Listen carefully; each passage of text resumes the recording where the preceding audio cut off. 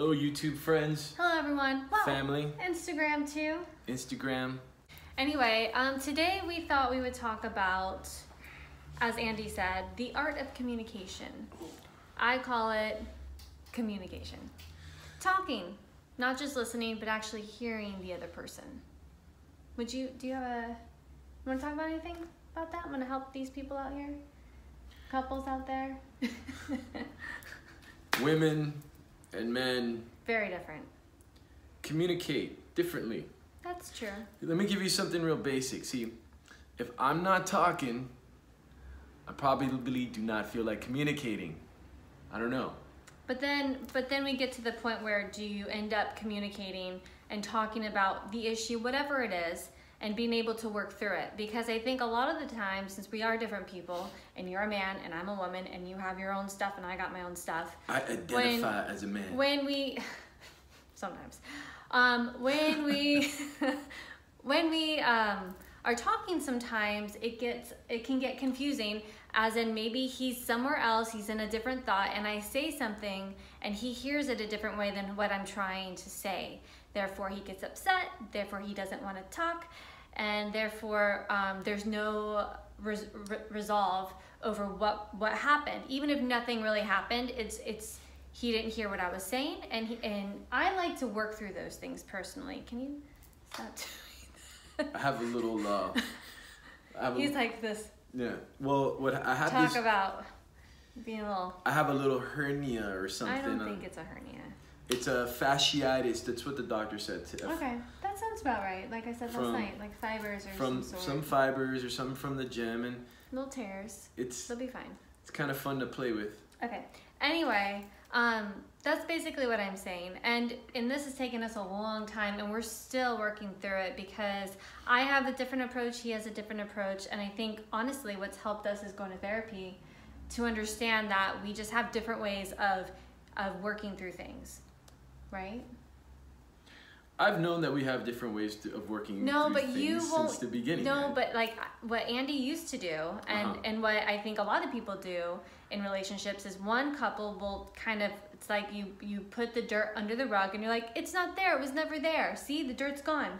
But it's not, because the dirt's still there, and at some point it's gonna sweep up and get everywhere again, and then you're gonna have this argument. And then what happens is you're in, you go full circle over and over and over again to the point where it's like, why are we still fighting about the same thing? We need to resolve it, which means you have to talk about it, which means you both have to listen to each other, and you both have to work through it.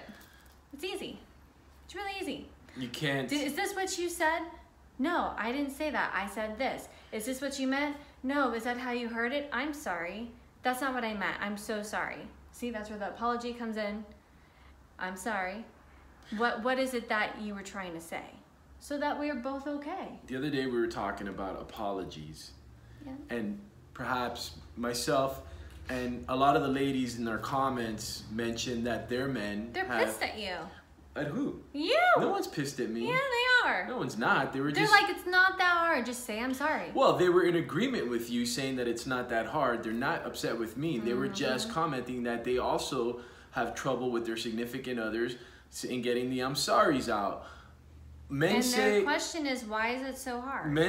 Because men say I'm sorry in different ways. There's different ways to communicate without having to verbalize everything.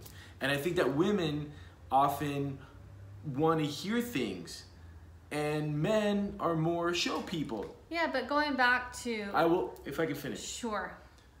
Since you're saying... You know, if I did something wrong and I kind of feel bad about it, I may not say I'm sorry, but like I may clean up the kitchen, or I may unload the dishwasher, or I may like clean the room up. I might sweep under the couch that she likes. But these are habits that you've learned from your parents, period. Because I just heard a story about something that your dad does that apparently you do. In a relationship, I think it's important that you acknowledge the other person's feelings, and I always say, just say I'm sorry.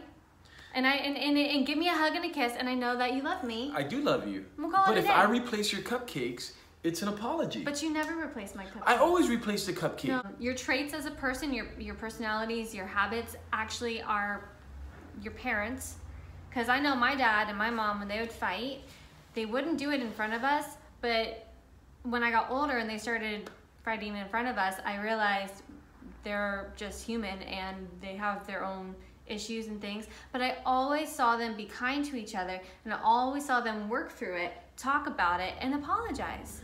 And to me, I'm like, that sounds so much better than being upset and angry and I don't want to talk right now. Sweep it under the rug. But sometimes people need a little bit of space. What are we mad about? I don't know what we're talking about. If I'm upset and I excuse myself from the room and say, excuse me, I'm upset, I need to process or whatever the language keyword is. But that would be nice if you said that. Process is not my word. That's what the therapy says. The therapist says to you to say that, but he doesn't do that. Right, because saying, not right now, I'm not in a good mood, now's not a good time, these apparently are not the key words. These aren't crisp enough. Me walking out of the room into another room and shutting the door is not clear. It's not clear. She comes in and knocks. It's not clear when I don't understand why you're upset. And if you can't express that to me, then you know what's going to happen is I'm going to think it's sometimes, here's the thing. I can't always, in the moment, verbalize in your language what is upsetting me because I am... But is it me? It doesn't matter what it is. And sometimes it's you. A lot of times it's probably not. But that would be nice to know. You know, here's the thing. When we obviously are very close. We work together. How's business, by the way? It's fine.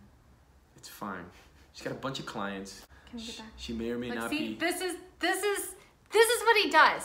He's about to sweep it under the carpet here, people. That's what's gonna happen. I'm not. I'm just simply saying. What were we talking about? I don't even know. Why were you upset? Oh, who cares? Because the thing is, we don't always. And first of all, just because I'm upset, it doesn't mean that I need to express why I'm upset to you.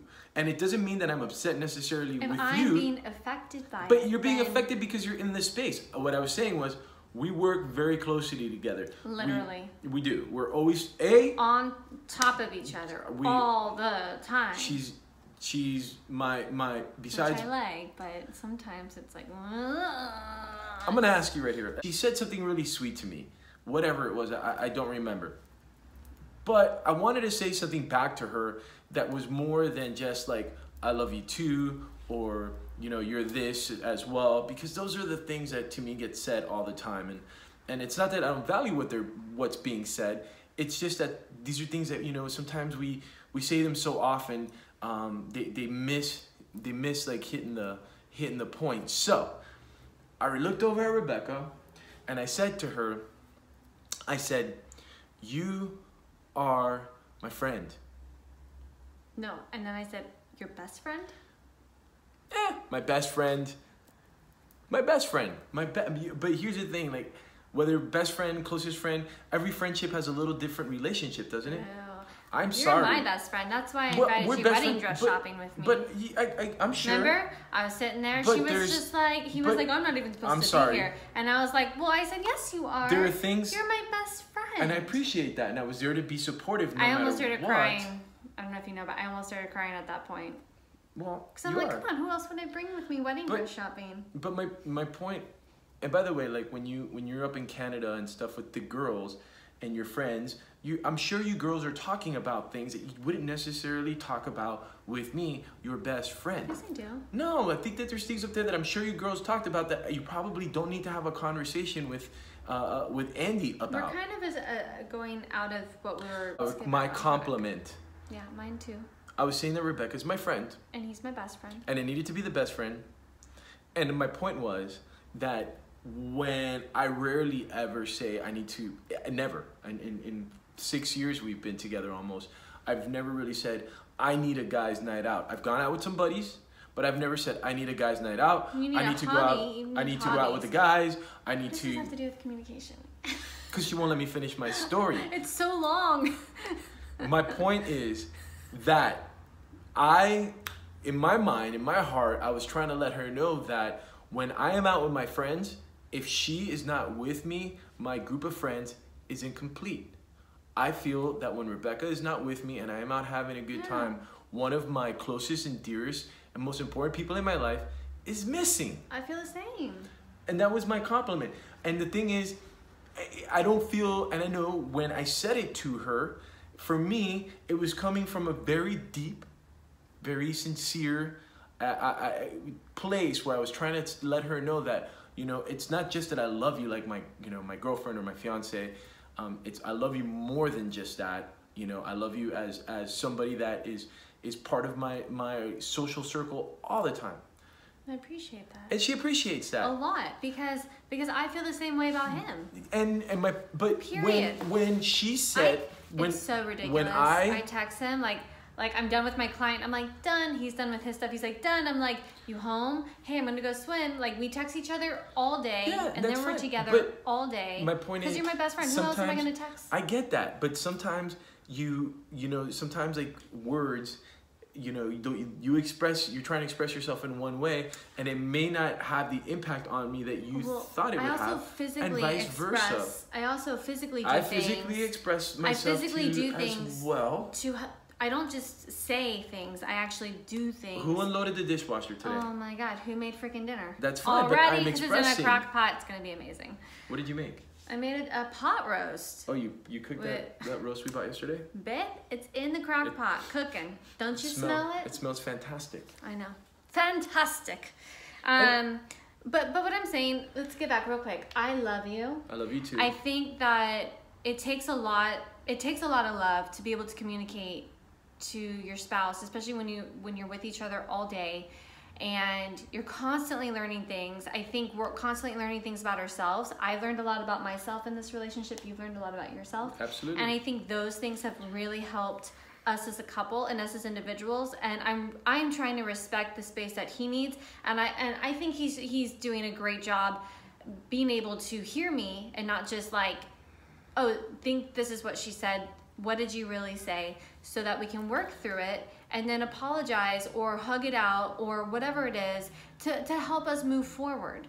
That's the most important thing in any relationship, even if it's a friend or a parent or a sibling. Apologies do go a long way. They do, but I'm just saying that it's always best to move forward. It is. You can't move forward if you don't talk about it, because what happens is you're gonna repeat that action or that fight over and over again, and it's just not worth it. It's not. It's not worth it when you love somebody and you just want to be with them. Sometimes a man, or myself, I don't want to include all men, myself, sometimes I like to sweep under the carpet or sweep under the couch and just keep it there for a little while until I am ready to lift the carpet and finish cleaning under the carpet. Maybe you should talk to the therapist about as opposed to being clean underneath. No. And it's like, I don't feel like cleaning underneath at the moment. We should wrap this up. But what I'm saying is that anytime you have an opportunity to work through something as a couple, just know if you don't work through it, it's gonna come back and it's gonna be more frustrating. And I think that's why so many couples don't make it, because it's like they don't want to work through it. They don't communicate. So it's important to do that. I do. The more we communicate, I think the more we fall in love with each other. This is us communicating. We're communicating right now. I know. But that's what I love, and that's why I love him more today than I loved him when I first met him. For sure. What? I just love you so I agree much. with you. I mean, like, even when I'm upset and we're mad at each other, sometimes I just want to hit him in the face, but then I just want to, like, kiss him and hug him, and it just frustrates the hell out of me because all I want to do is be with him. But you're not even listening. This, not cool. All right, we should wrap this. Okay. You know what we can do? We can do a part 2 to this. We can. Apparently, this is one of those subjects that we can talk about. Well, because you weren't even talking about it. So, we're going to talk about this next week, too. Your hair looks great, baby. It's all weird. All right. Make sure you guys subscribe on our YouTube channel. Thank you for subscribing. I have free workouts every Monday. We do our RNA show every Wednesday. And yeah, hit the subscribe button. Thank you for all the comments. If you have any suggestions, please just write them in the comments here. No one's commenting on like what we should be talking about. It's very frustrating because then we actually have to talk about things we don't want to talk about. No, I'm just kidding. Say goodbye. I love you too. Okay. Bye, everybody. Okay. You saw me say I love you.